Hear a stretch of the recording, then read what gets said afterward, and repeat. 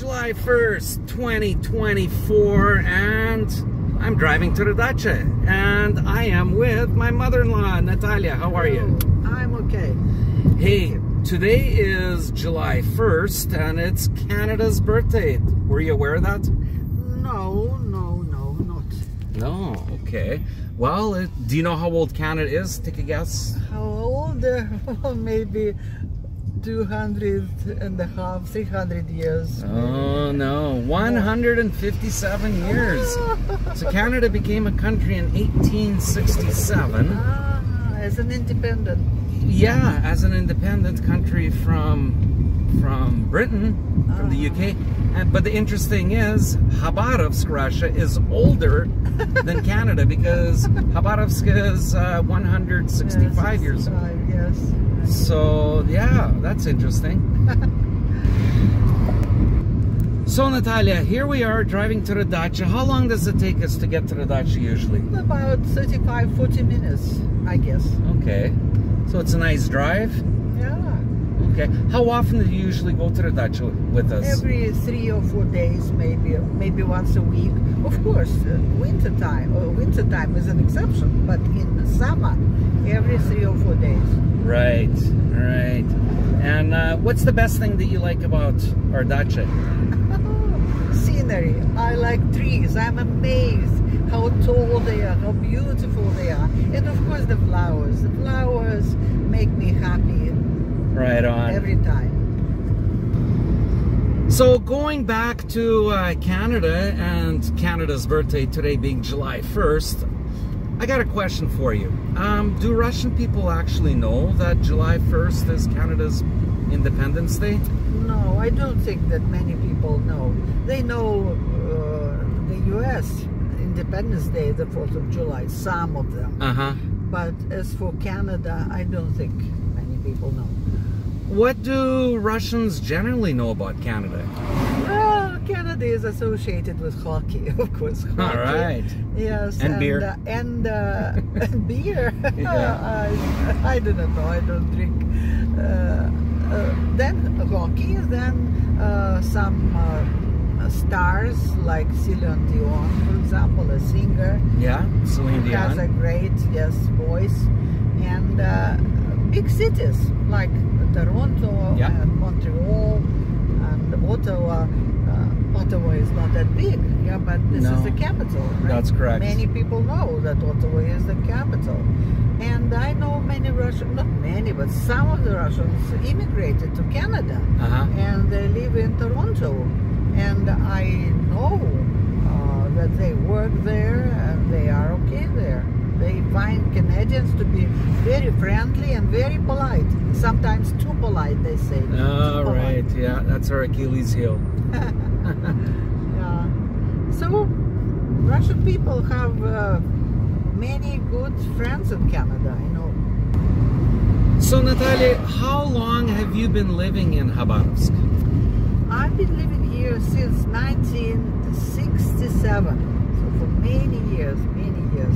My father moved from the West and we stayed here sometimes. Then my parents left the Far East and went to the West. But I got married and well, since that time, since 1973, I've been living as a as a married woman. Right. And what did you do for a living? You're retired now, right? I am retired, okay. Yes, but I'm a graduate of the Foreign Languages Department of the local university, so I've been teaching English for the whole of my life. So that's why your English is perfect. Okay. Well, because people are always writing in the comments of the previous videos, they're always asking, why does your mother-in-law speak so well? This is my job. This is your job. Yes. So Natalya, in your 50+ years of living here in Khabarovsk, how many foreigners, let's say Westerners, you know, from whether North America or Western Europe, have actually decided to move and set up roots here in Khabarovsk? No, not many foreigners, of course. Foreigners try to move to the western part of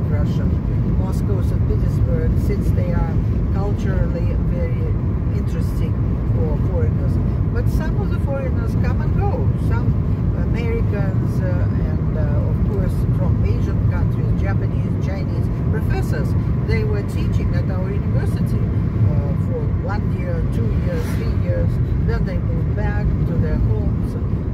But some got married to Russian women, and this is how they come to live here.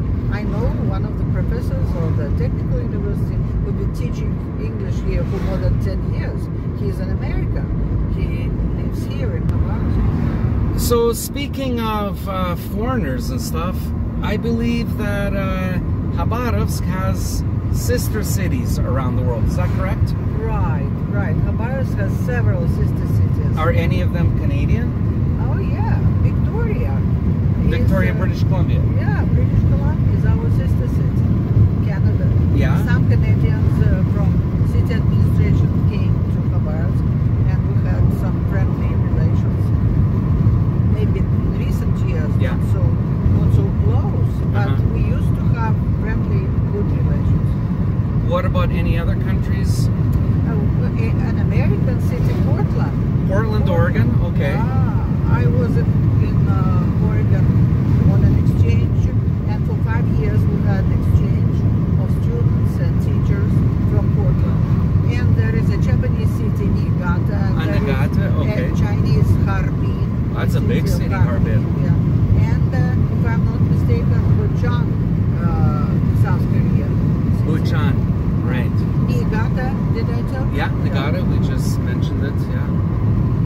Wow, so Khabarovsk is actually connected with other world-class cities. Yeah, it is. Yeah. And yet it's interesting. We have an international airport.